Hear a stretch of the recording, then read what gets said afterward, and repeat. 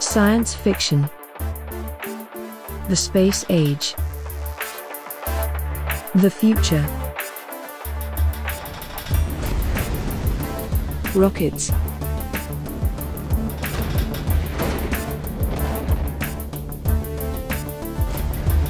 Spaceships. Ray guns. Laser swords. Cyborgs. Cylons. Robots. Replicants. Androids. Aliens. The sky is the limit. So what exactly is science fiction anyway? According to the definition, it's fiction based on imagined future, scientific or technological advances, and major social or environmental changes, frequently portraying space or time travel and life on other planets. While there's certainly no shortage of ideas when it comes to the genre, it has also provided a stage for many powerful roles played by women.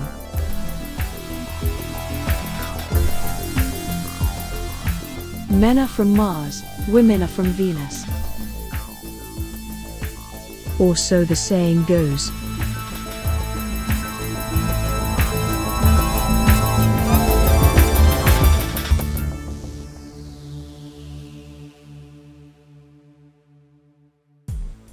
Thank you.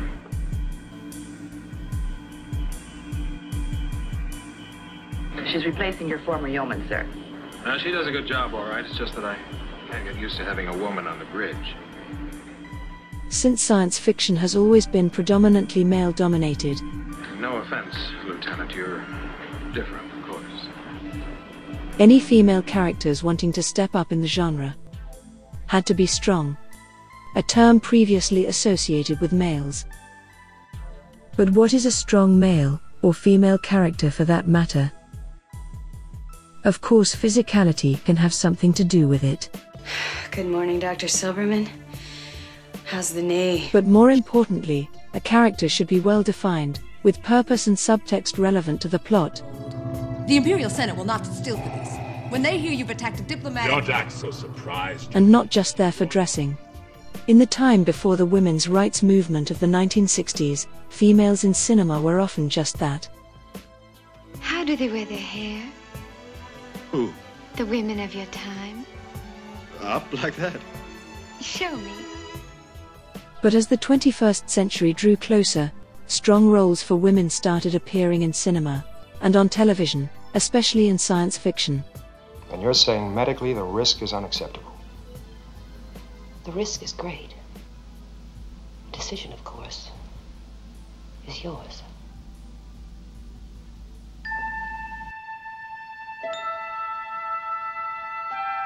Space, the final frontier. These are the voyages of the starship Enterprise, to boldly go where no man has gone before. While the 1960s kick-started equality for all, the language itself still had some catching up to do. I think I'm gonna like Argelius. Obviously a man of good taste. In the early Star Trek universe, men were still captains, and doctors, and pilots, and engineers, and pretty much everything else.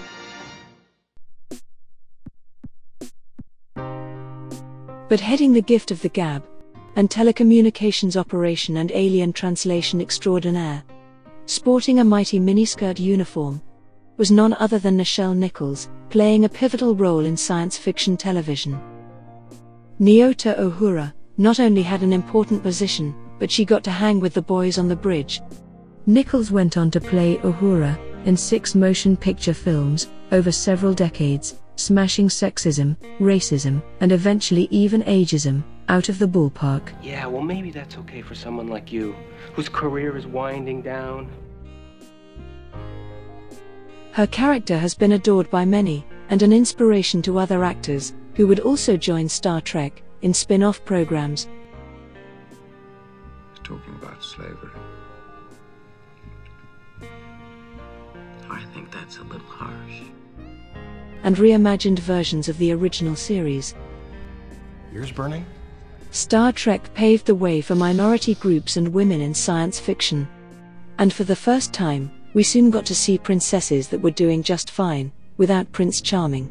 Too little short for a stormtrooper? Huh? Leia Organa, or more popularly known as Princess Leia, played by Carrie Fisher, burst onto the screen in 1977's first epic Star Wars tale.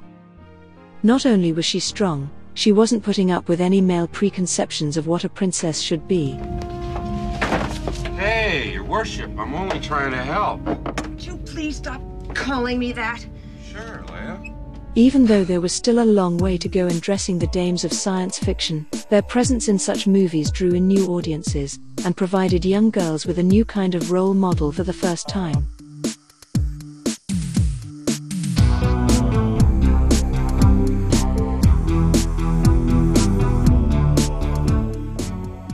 The objectification of women in cinema is an issue that has plagued Hollywood since the silent era. This scene in Ridley Scott's Alien movie created a stir amongst some groups. Even James Cameron, who directed the sequel to Alien, criticized the first movie for this particular scene. Others argue that Ellen Ripley's disrobing is very symbolic and shows the vulnerability of the human animal. Sigourney Weaver, who played Ripley, even argued that after what her character had been through, it was a very natural thing to want to de-uniform and discard the blood and sweat-soaked clothing of her ordeal.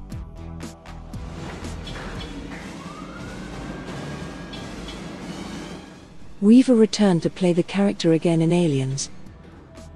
In the second film, having experienced the predatory instincts of the alien species, she stands out as the only crew member truly aware of the severity of the circumstances. God damn it, that's not all. Because if one of those things gets down here, then that will be all. Then all this that you think is so important, you can just kiss all of that goodbye. When they come across a child hiding out on the alien-dominated outpost, she becomes a protector to the young girl, making up for missing her own daughter's life back on Earth. Hard to believe there's a little girl under all this.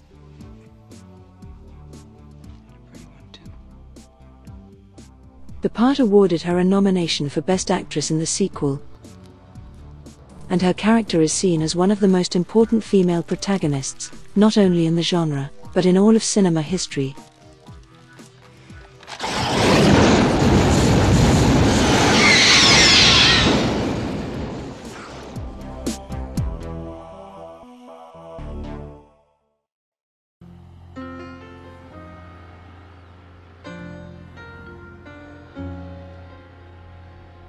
Very few characters have had their names embedded in 3 generations of popular culture. In the 1984 science fiction/horror flick, The Terminator, also directed by James Cameron, the world was introduced to Sarah Connor, a young waitress learning to get by in a rough and tough world. Guard it for me, Big Buns. Targeted by a killer cyborg from the future for the son she was yet to have. His name is Connor. John Connor, your son, Sarah. The young woman is hurtled into a world of fear and desperation as she tries to escape an unstoppable killing machine. As Sarah's world is turned upside down, she has to become a survivor, or the future of humanity will end. Much like Ellen Ripley from Alien, once the men who helped to protect her have failed to survive, Sarah finds herself on her own. He said there's a storm coming in. And must face the world alone. I know.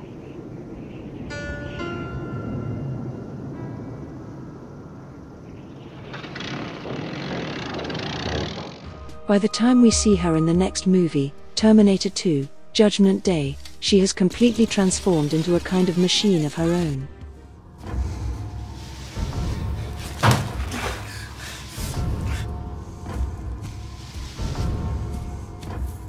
Like in Aliens, she has also become a mother figure and a protector, and puts the life of a child before her own. I said it was okay. John, it was stupid of you to go there. God damn it, you have to be smarter than that. You almost got yourself killed. Many would argue that the stories in both films should have ended here. But they would reappear in several more movies in the years following, in which everything invested in surviving the traumatic events of Part 2 would be destroyed by poor plot choices and an unparalleled failure to respect the plight of two remarkably resilient legends of the silver screen.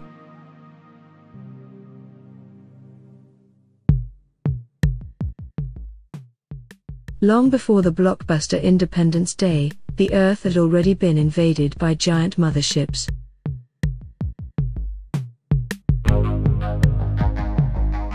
They appeared over every major city in the world during the northern summer of 1983. They came in peace. Or so they said. The miniseries V, created by Kenneth Johnson, was a television sci-fi hit around the world. Only second in command was Deanna, played by actress Jane Badler. But in reality, she was the one in charge of the mothership stationed over Los Angeles, and probably the entire invading fleet. Such a strong and feisty character, she would later topple her Supreme Commander John, and anyone else who stood in her way.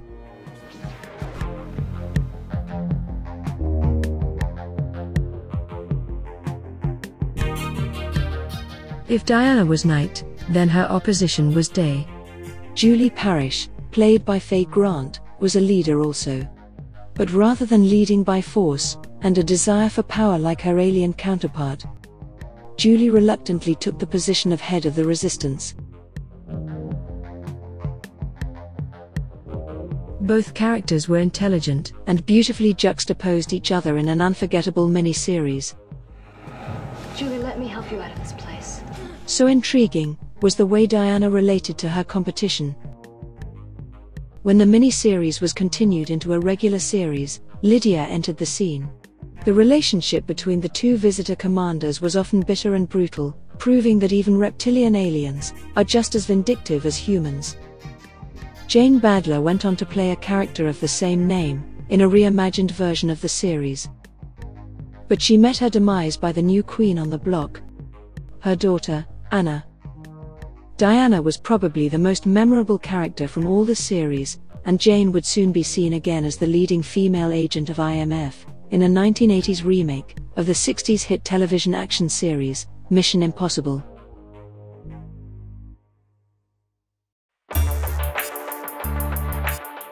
As the 1970s gave rise to a new decade, the following 10 years would be pivotal in science fiction television.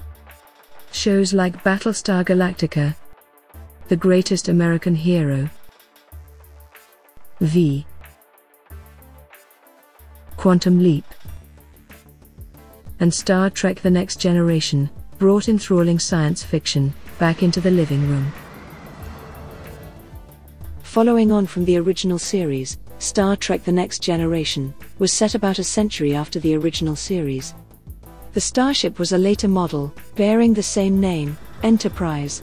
The crew of The Next Generation was led by Captain Jean-Luc Picard, and featured several well-scripted, strong female characters. And then I just slapped him. The first being Dr. Beverly Crusher, played by Gates McFadden. The Doctor was a good counterpart for the Captain, often challenging him on his decisions, but also being the one who was closest to him. Perhaps someday I will marry. But you have to let me make my own choices. Deanna Troi, played by Marina Sirtis, was the ship's counselor and had psychic abilities. She was always there for the crew, and often played a central role in taking care of the well-being of everyone on board the Enterprise. Tasha Yar, played by Denise Crosby, was the first female security chief. She was hand-picked by the captain, and because of a brutal past, had decided to pursue a career in security. What's Lieutenant Yar's condition? She's dead. While Tasha's death at the end of the first season wasn't liked by the critics, many fans still consider the lieutenant a favorite amongst the women on board the Enterprise. Someone who I would want to make proud of me, it's you. This is a dangerous creature. You have no idea. Why Picard would make her a member of the crew and not me? It must be terribly frightening for you to be totally defenseless after all of those centuries of being omnipotent. Whoopi Goldberg also joined the crew of the Enterprise as Guinan, a several hundred-year-old alien, full of wisdom and good advice for the crew. She appeared variously from the second season, and in 2 next-generation motion pictures. Think of me as an echo of the person you know. Ensign Laren, played by Nichelle Forbes, only appeared in 8 episodes of The Next Generation, but left a lasting impression. Her character was so popular amongst fans that the studio wanted her to appear more often. Forbes decided to pursue other roles and has appeared in many other TV series, and her character eventually left Starfleet to join a paramilitary organization called the Marquis. Pretend that our dinner table is the ready room of the Enterprise. Some of the characters from The Next Generation revisited their roles in Star Trek Picard. Cancel red alert! Burnt tomato. Demonstrating how such loved characters have lived long beyond their original series.